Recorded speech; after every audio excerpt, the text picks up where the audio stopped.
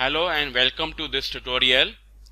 The purpose of this tutorial is to explain the method to define the periodicity in the CFX.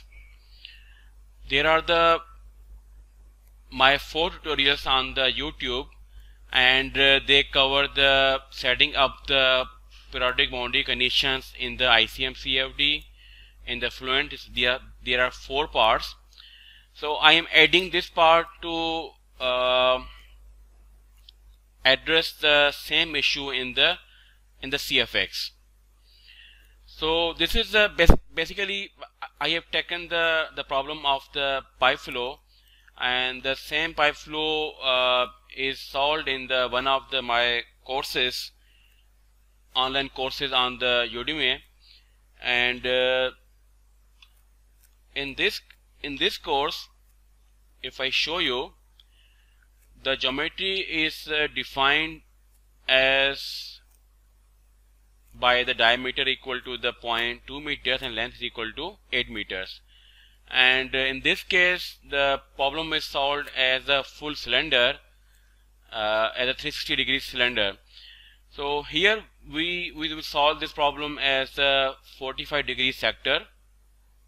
So on the two sides, we will apply on these two sides we will apply the periodic condition. So this will basically reduce the solution time, and we can refine the mesh in the necessary areas without making the more load on your computational resources. Although this will not make any difference because it's a very small problem, so making a periodicity or the sector cut and solve it will make not any difference on the your computational resources, because nowadays we normally have the 8 to 16 GB RAM in the laptop, so it will make not any difference. But the purpose here is to explain the method to that how we can define the this periodic model in the CFX.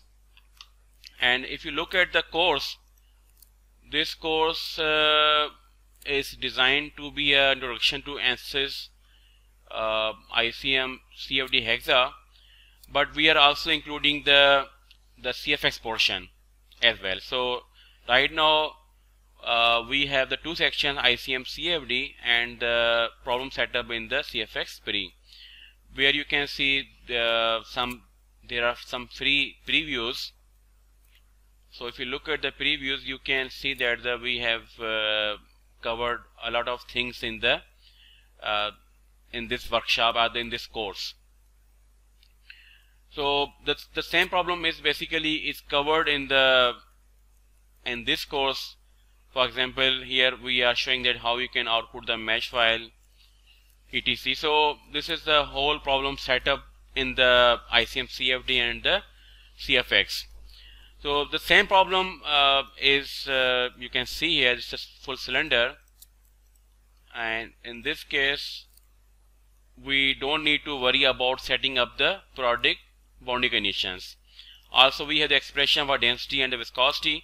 The same settings we have applied on this problem where we have the 45 degree sector. So this is a mesh in the ICEM CFD, hexa mesh, and here is the problem in the CFX pre.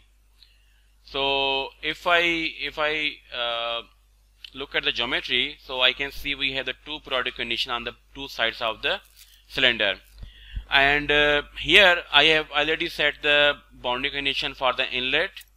Also I have already set the density and the viscosity. Basically I exported these expressions from my previous file and just implemented them here. So material properties are also defined, and let me show you. So I just want to make a few settings here. So the fluid model is none, and the turbulence should be the laminar, and my fluid 1 is defined. So I just need to make make sure that it should be the fluid workshop 1, which is defined by the my own specified density and the viscosity. So okay, so the only thing here is to define the periodic boundary conditions, right? So right click on the interfaces, insert domain interface. So I will call this one as a periodic condition, so just periodic, and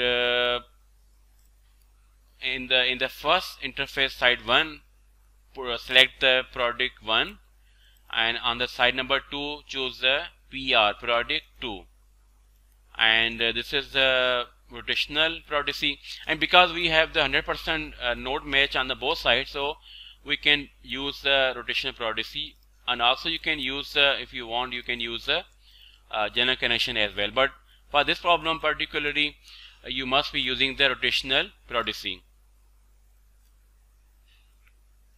Okay, also let me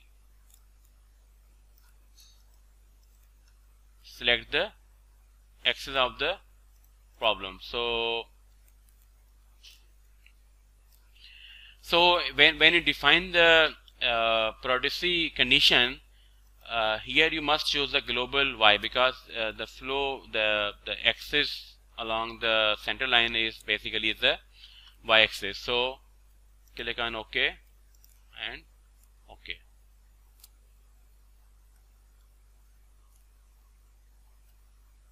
So we have the periodic side 1, side 2, and here we have the inlet and the outlet. So now everything is set. Now I will just export the file and solve the case.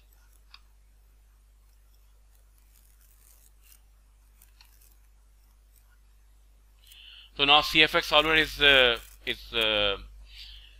running the case.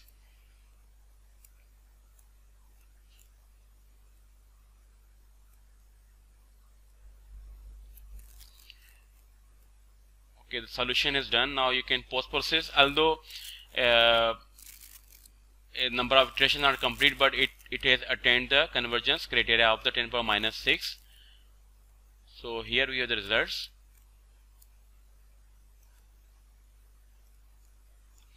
And if you plot the contour plot on the cylinder, its wall,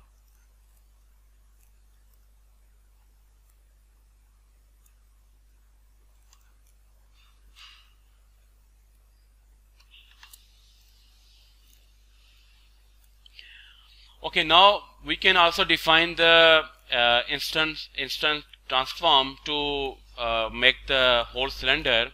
Just for the visual purpose, the solution is only for the 45-degree sector. So let me insert the instance transform, and here I will define the rotation and it's along the y-axis, and I want to make the 8 rotations. Okay, so I will just go to the contour plot, and from here I will be choosing the instance transform 1. Okay, again let me modify the instance transform 1, and for the 45-degree sector, this should be the 360 divided by the 45. This should be the 8. Okay.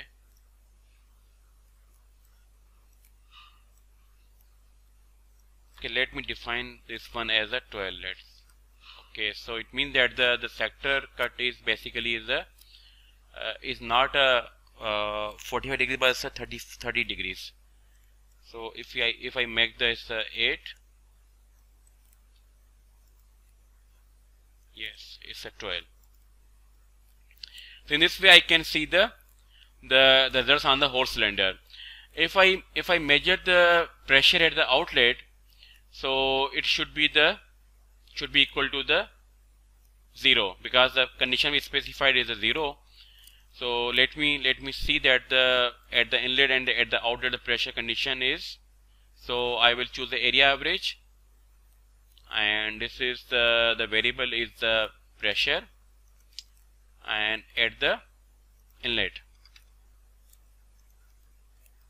So it's 13.55. And if I look at the results of the full cylinder, you will see that the this full cylinder for the coarse mesh, the pressure drop is 9.639, and if I look for the results,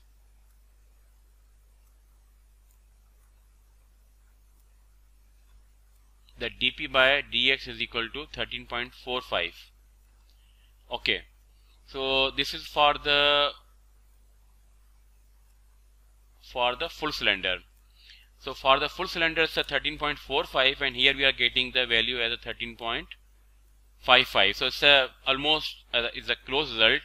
So it means that we can solve this problem with the periodic condition. Just apply the periodic condition and only model the one portion of the cylinder, and you can get the same results. Thank you.